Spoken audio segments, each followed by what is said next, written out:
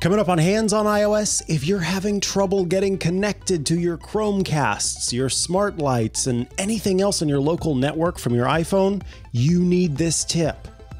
Hands on iOS is brought to you from TWiT's LastPass Studios. You're focused on security, but are your employees? Well, LastPass can ensure that they are by making access and authentication seamless, whether employees are working in the office or remotely. Visit lastpass.com/twit to learn more.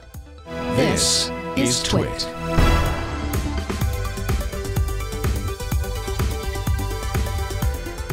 Folks, my mom has done it again. She came to me with a problem, and it was a solution that I realized many people might be experiencing. So she texted me and she said, I am having trouble getting connected to my Chromecast. I can't get the darn thing to work. And of course, with a Chromecast, it is a device that is meant to actually stream content to. It is not so much a device that exists on its own and does its own streaming like an Apple TV or other set-top boxes. So you need a phone to connect to it to play the content. And for some reason, when she pulled up a different media player on her phone, Hulu, Netflix, whatever it might be, the little cast button, the Chromecast button, wasn't showing up in the stream. Well, I almost immediately guessed what it was because it is a problem that anyone using iOS 14 might run into. And it all has to do with your privacy settings. So let's take a peek.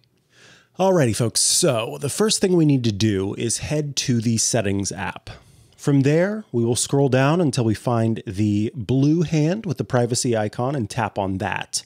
And then we're going to scroll down until we get to Local Network.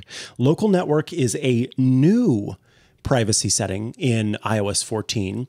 And what it does is it tells apps, yes, you can go ahead and access and see and control devices on the local network, or no, you don't have access to those, sorry. This is a really important privacy setting because there is a such thing as advertising profiling. And this is how it works. An app might make use of a metadata advertising sort of plugin that they install within their app, the developer does.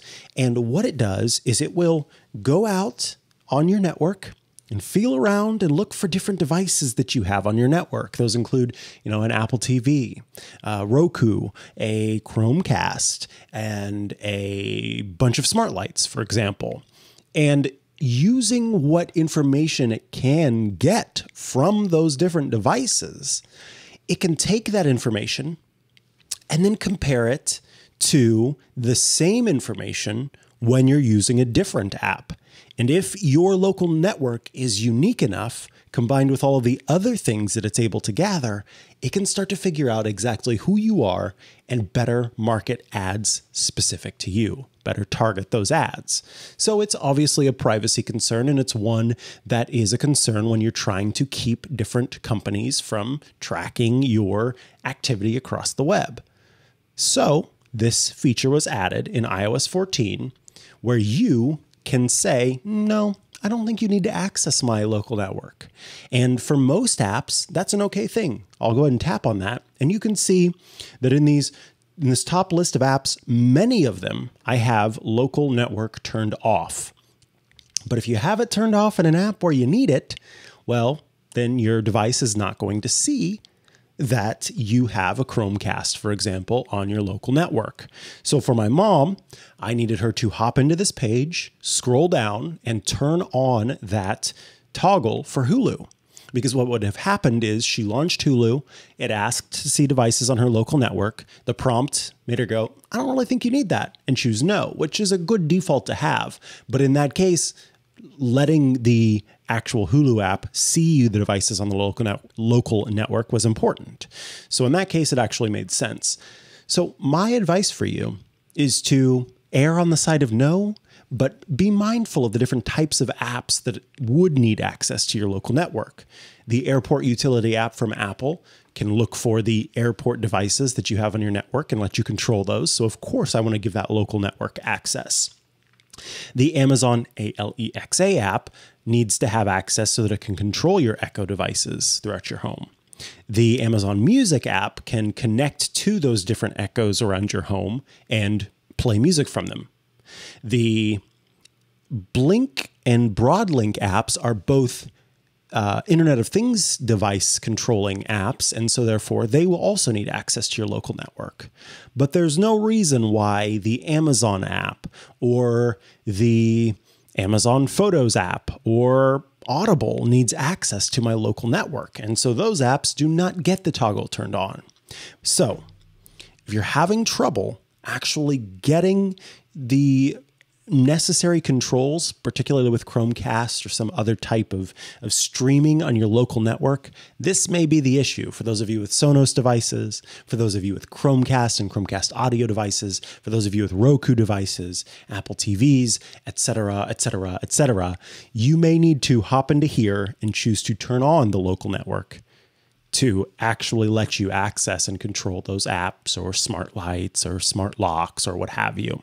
So, a good setting to have and a good addition to iOS, but certainly one that might run you into a little bit of trouble. And so I hope this helps you out. Folks, I want to thank you for tuning in to yet another episode of Hands on iOS, especially as we're talking about iOS 14 things. I do appreciate it. If you've got questions, I've got answers. You can send those to hoi@twit.tv. And of course, subscribe to the show, twit.tv/hoi, or on YouTube, youtube.com/handsoniOS, where you can subscribe to the show and make sure you get it as soon as it's available. And I will catch you next time with more. I've been Mikah Sargent, and this has been Hands on iOS. Goodbye. I'm Jason Howell, host of Tech News Weekly here on twit.tv, along with my co-host Mikah Sargent. Each and every week, we talk to people who are making and breaking the tech news. It could be journalists writing amazing tech stories. It could be experts. It could be the sources of the stories themselves, developers, you name it. We bring them onto the show, and we talk to them about why their story is resonating with the world. You can watch and subscribe by going to twit.tv/TNW. Make sure you do that and you won't miss a single episode. We'll see you there.